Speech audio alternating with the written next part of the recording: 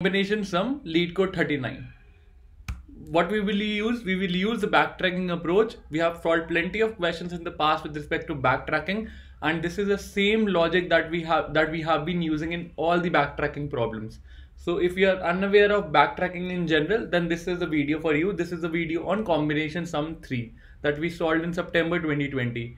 And again, we'll use the same pattern for those who are new and unaware of this technique. Let's walk through an example and get a good hold of the concept. So let's get started and let's take the same example that was specified in the question. Here the input elements are 2, 3, 6, 7 and the target sum that we are looking for is 7. So let's get started. By default, let's consider the case that we have not filled any of the element into our final subset that is gonna sum to 7. So the default case would be an empty array, and let's get started. The first element that we see is 2. So let's go and add 2 to it. So 2 gets added and the total sum of this sub array becomes 2. Let's proceed ahead. Next again, what we are going to do, we'll again add 2. So 2 plus 2 becomes 4. The total sum is 4. So right now we have added 2 times, and let's proceed ahead again. We're going to add 2 again, and the total sum would become 6. What do you see so far? So far the sum is less than the target sum. That means we still have possibility to add more elements. So again we will go ahead and add 2 to it. So once we have added 2, what is the total sum? The total sum becomes 8, and this condition is an abortion condition because the total sum of this subset has become equal to 8, which is greater than the target that we have been looking for. As a result of it, it's an invalid combination. We need to revert back or backtrack to the previous state. So let's go back to the previous state. So where are we? We are at 2, 2, 2. We have deleted the last element from the array. And let's proceed ahead. The next in the array we see is 3. So we'll go ahead and add 3 to it. What will be the total sum? 2, 2, 2, 3. The total sum would be equal to 9. Again the same condition, 9 happens to be greater than 7, as a result of which it's an invalid scenario.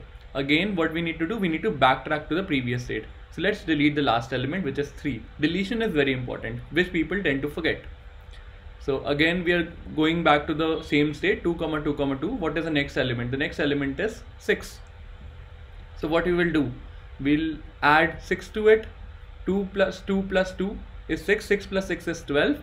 And this combination of 2, 2, 6 is also invalid. So again what we need to do, we need to backtrack back. So let's delete the last element and we'll go back to the previous state, which is this one. Let's proceed ahead. The next element that we see is 7. So we'll add 7. What will be the total sum that we'll get? We'll get 13, because 2, 2, 2, 7 gives us 13. So right now we haven't found out any of the possibility for our answer, as a result of which again we need to backtrack, delete the newly added element that was 7, and we are back on the previous state, which is this one.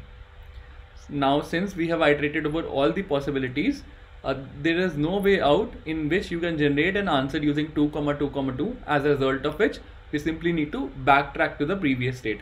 When I say backtracking, I simply mean that we need to delete the last entry, the last element that we added in the current state, which is 2, 2. So we are back over to here, and now what we are gonna do, we'll look out for more possibilities. This complete graph was for 2, 2, 2, which all of you will agree. Now we'll look out for the next element. The next element in the queue is 3. So let's add 3 here. So let's go and add 3. What do we get? 2, 2, 3 gives us 7. Awesome. We found one possibility of the answer, and this will become part of the answer set. So 2, 2, 3 becomes part of the answer. Pretty simple and straightforward, no rocket science. Let's proceed ahead. Going further, there are 2 possibilities, either to branch out from this subset 2, 2, 3, which we can't do and we should not do, because in the question it was specified that all the elements would lie in the range of 1 to 100. That simply means that adding more elements to the dataset will never lead to the target sum of 7, because these 3 elements in itself contribute to the sum of 7. If we add more elements to it, it will definitely gonna exceed the target that we are looking for, as a result of which we will simply backtrack, go back to the previous state. So let's go back to the previous state, let's delete the last element, and we are back over here. Starting from here, let's proceed ahead. Let's look out for the next possibility, which is 6. So let's just write the next test case over here. We have 2, 2, 6. What do we get? The total sum happens to be equal to 12. Since the total sum happens to be equal to 10. Since 10 happens to be greater than 7, we'll simply backtrack. We'll simply delete the last element and revert back to the previous state, which is 2, 2. Let's proceed ahead. Next we see is 7.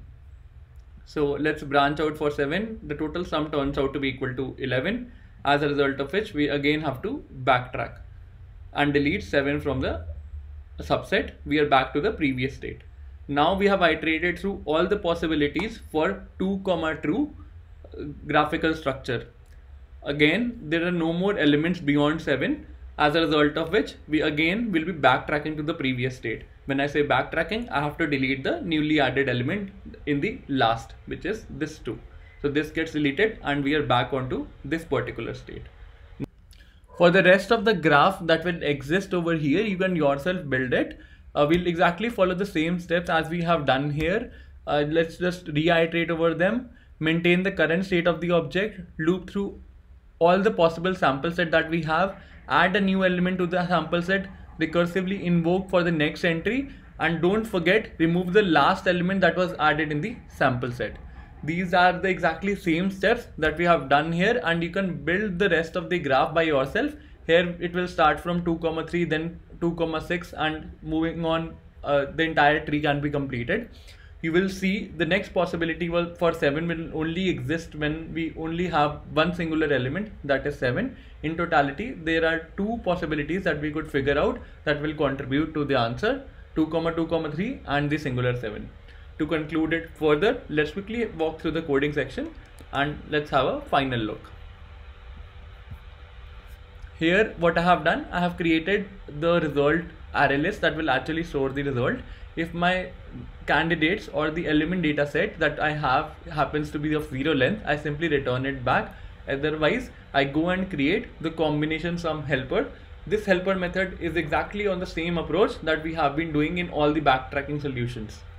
So the first one is the input data set. The next one is the target that we are looking for, followed by the current sum that we are currently at. By default, it will be set to 0. And next one is a new array list. Why a new array list? Because by default no element has been added to it, followed by the index over which we are currently looking for in the candidates array. So in totality there are 5 parameters of this helper method, and once I have iterated through this helper method, I will simply return back the result. So let's have a look at this helper method. The algo boils down to writing this appropriately. The corner case here is if my index happens to be greater than or equal to candidates.length, that means I have exceeded the index value versus the candidates.length. I simply abort the process.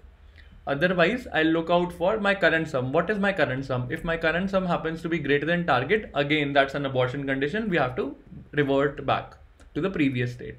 So I'll simply return. Otherwise, I go and check if my current sum happens to be equal to target. That means I found out one possibility of the answer. I'll add it to my result. So result.add new array list, and you'll pass in the subset that has been passed over here. And once we have done that, I'll simply revert back, because no more elements can be added, because adding more elements can never lead to the answer.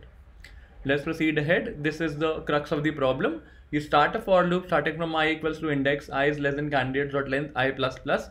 You go and add the new element into your subset, which is candidates at the ith index, and you recursively invoke it for the further operations. You pass in candidates target. The current sum gets updated with current sum plus candidates at the ith index. Similarly, you pass in the subset and the same value of I. Once you are done with it, you simply remove the last element that has been added into your subset. Guys, this is the same template that we have been doing it. We have solved more than 20 questions on this. I am attaching the link in the playlist below. I hope you have a great time going through it after this question. So let's try this up. Accepted. It is pretty fine. Probably I'm connected to VPN and that's why it's showing the delay, but never mind. This brings me to the end of today's session. I hope you enjoyed it. If you did, please don't forget to like, share and subscribe to the channel. Thanks for viewing it. Have a great day ahead and stay tuned for more updates from Coding Decoded. I'll see you tomorrow with another fresh question. But till then, goodbye.